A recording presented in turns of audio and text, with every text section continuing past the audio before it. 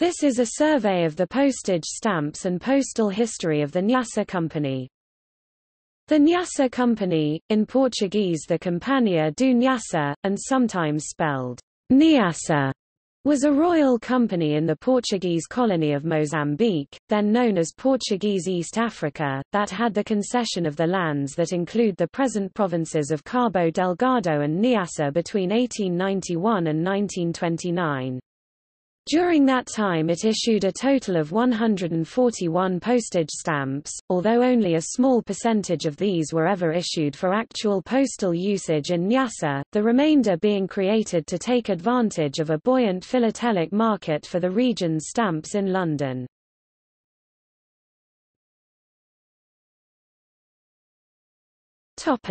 Bogus issue.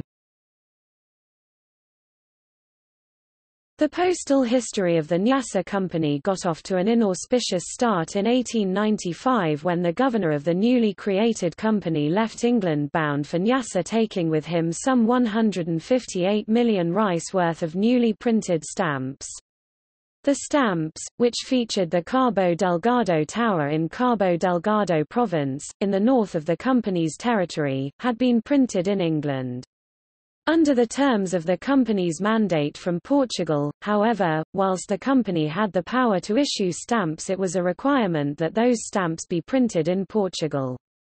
As this stipulation had not been complied with, the Portuguese government declared the issue invalid and required its destruction. All but a small number of the stamps were therefore destroyed.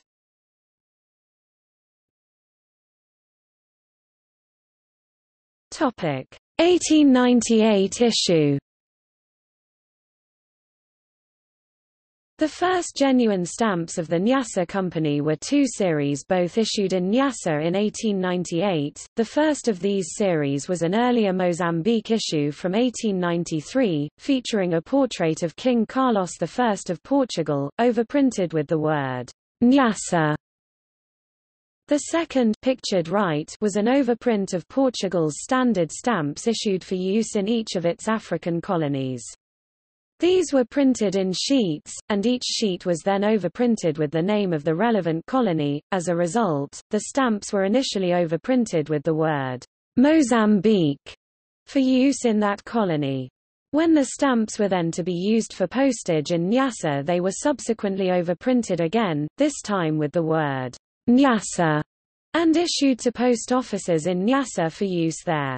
They can therefore be distinguished from the other 1898 Nyassa issue by the overprinting of both countries' names.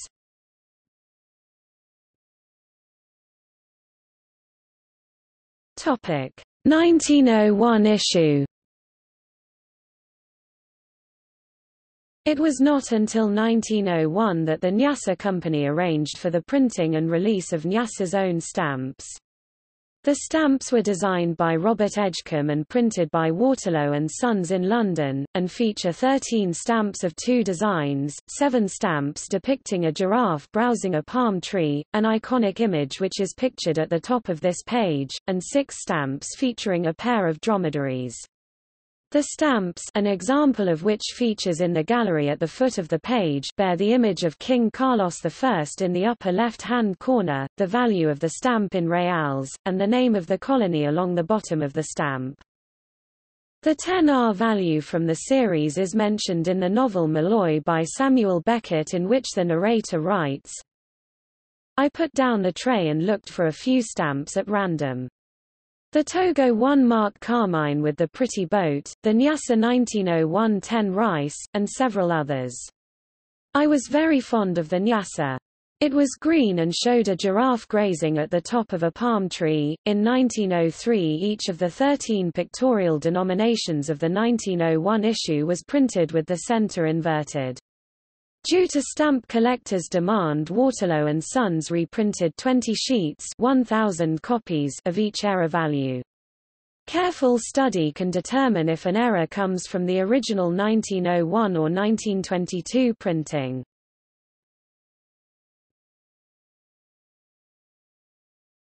Topic: Surcharges and overprints.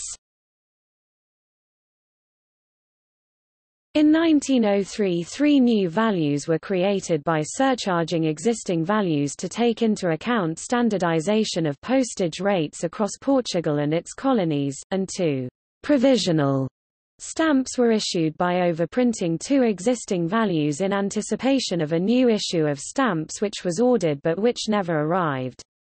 These surcharges and overprints were initially carried out in Nyassa itself, but subsequently, due to poor quality and lack of stock, also carried out in London. There therefore exist both local and London types of the surcharges and overprints, with the former being much more scarce and therefore much more valuable. In 1910, 2 new values, one of which is shown in the gallery at the foot of this page, were printed by Waterlows, which, with the benefit of hindsight, was done not for genuine postal purposes but to take advantage of the buoyant philatelic market for Nyassa Company stamps in London.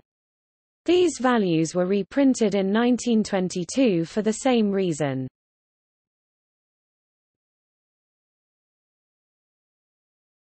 Topic: 1911 issue. After the assassination of King Carlos I in 1908, his son, Manuel, ascended to the throne for 2 turbulent years until deposed following the 1910 revolution. Nyassa's stamps were belatedly updated by the creation of an issue in 1911, pictured in the gallery below, based on a similar layout to the 1901 issue, but featuring 2 new designs, a zebra and the Saint Gabriel, the flagship of Vasco da Gama's fleet, Manuel's portrait in place of that of Carlos I, and overprinted in red with the word República to reflect Portugal's new political status.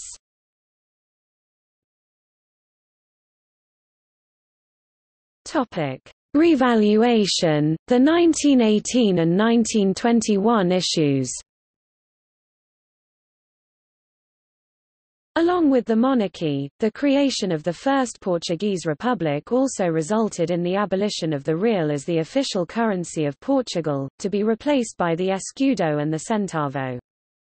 Although introduced in 1911, Nyassa's stamps were not updated until 1918, and when they finally were converted into the new currency for some reason it was the 1901 stamps, featuring King Carlos I, which were updated, and not the later 1911 stamps featuring King Manuel II. The 1901 stamps, along with the 5 stamps from 1903 which had already been overprinted once, were therefore overprinted with the word República, as with the 1911 issue, and their new value in escudos and centavos.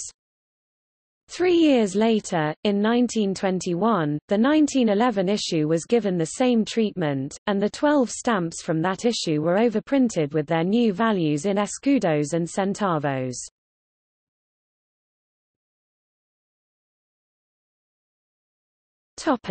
The new 1921 definitives. By the time the 1911 issue was revalued and reissued in 1921, the various overprints and surcharges were causing some confusion. In 1921, the whole slate was wiped clean with the issue of a new set of definitive stamps. Comprising 20 stamps in all, the series reused a number of older designs, the giraffe, the zebra and the caravel, from previous issues, along with 2 new designs, a sailing ship and a portrait of Vasco da Gama.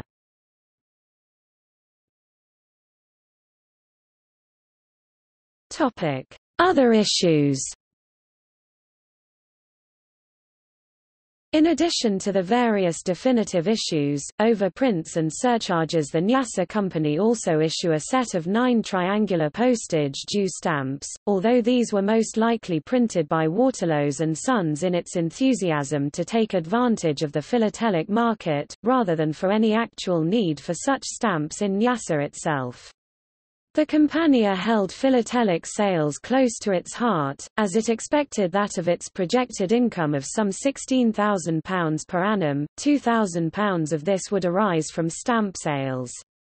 Also issued were overprints of 2 postal tax issues previously released in Portugal, then overprinted and released in Mozambique, and finally further overprinted and released in Nyassa.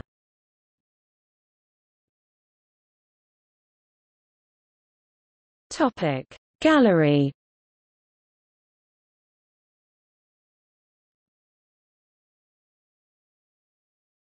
Topic Further reading. Fock, Michael. The First Portugalska v Judna Africa, Compania Nyassa, 1894–1929. Ljubljana, Filatelistikna z Veza Slovenia, 2007. ISBN 9619132,823, 88 p.